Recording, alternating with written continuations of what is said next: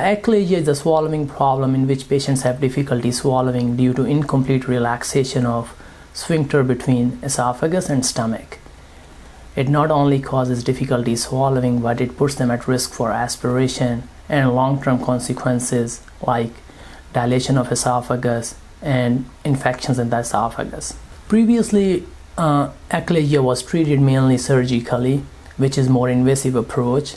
Haller's myotomy is one way of treating it, which is still a valid approach to treat achalasia, but POM or Peroral endoscopic myotomy is a new and more innovative approach of managing achalasia and minimally invasive approach. No incisions are made outside, it is all done endoscopically and in 1 to 2 hour procedure. POM is a minimally invasive procedure.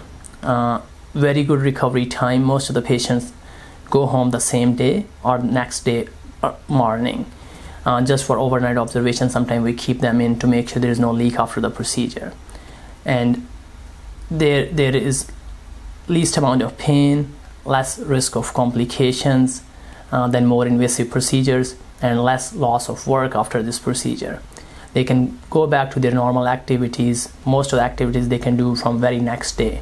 They don't have to be in the hospital long. They don't have to be on any restrictions or any major limitations. We are excited to offer this minimally invasive approach to our area.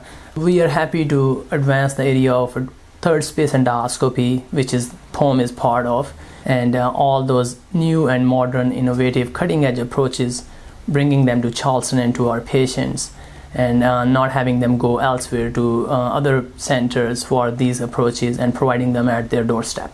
The POM is one of the procedures which is endorsed by not only the gastrointestinal societies, but is endorsed by the surgical societies as well, and they recommend it as an alternative to surgery and at times superior than surgery for certain types of achalasia.